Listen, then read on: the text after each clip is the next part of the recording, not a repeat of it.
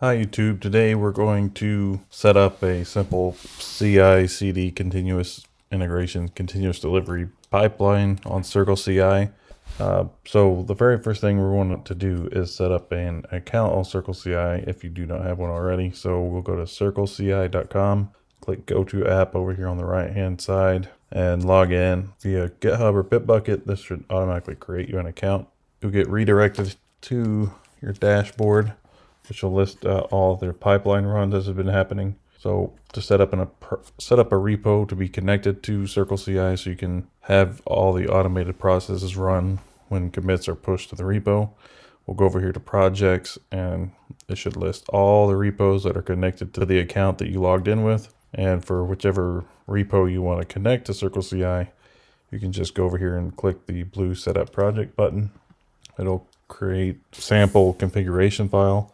One of the first things you want to do is make sure that you select the proper language for your project. We'll use Node in this case.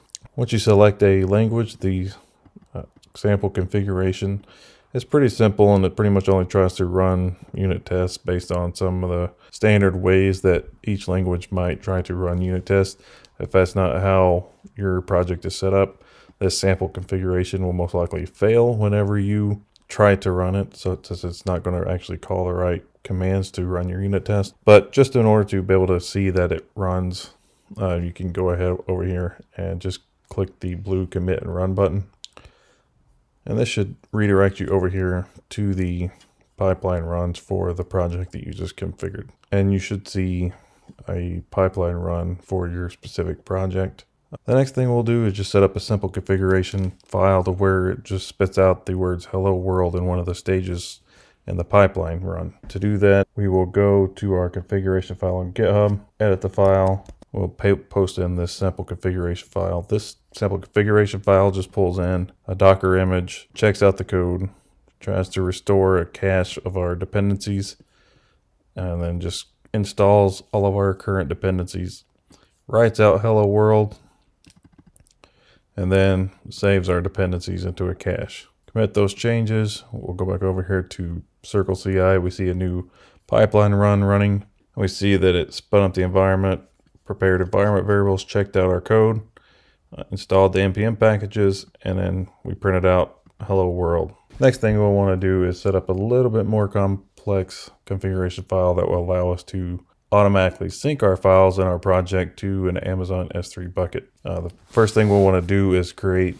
a set of IAM credentials in AWS. If you don't have one of those already, you'll want to go to the AWS Management Console, type in IAM, go to IAM, go over here to users.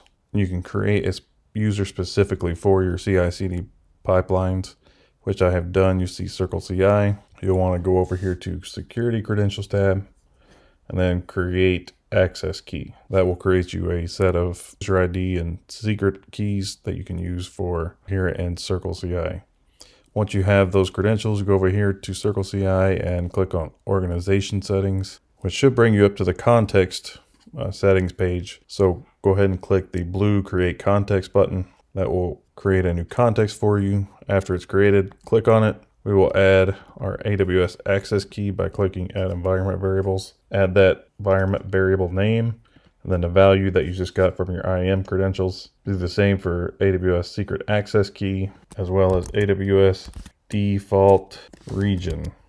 And pick a region that you would like to automatically deploy to as a default. I will add a link to all the different regions that AWS provides in the description below. After you do that, we'll want to create just a little bit more complex configuration file that will add the steps needed to set up the AWS CLI and the command to actually sync our files up to Amazon S3 bucket. To do that, we will go over here back to our Circle CI config in GitHub, edit it, and we pasted a little bit bigger configuration file, which includes this executor line, this AWS CLI/setup line, and this setup for a context that we want to reference the context that we just had that we set up our AWS credentials in. Go ahead and commit those changes. You see that this is my Amazon S3 bucket. It does not have any objects in it right now. And after this pipeline run, we should have some files in our S3 bucket. It is our files up to S3. If we go to S3 now and refresh, we see that we have our files from our project in our S3 bucket. If you like this video, you thought it was helpful, please give me a thumbs up and subscribe, and we'll see you in the next video.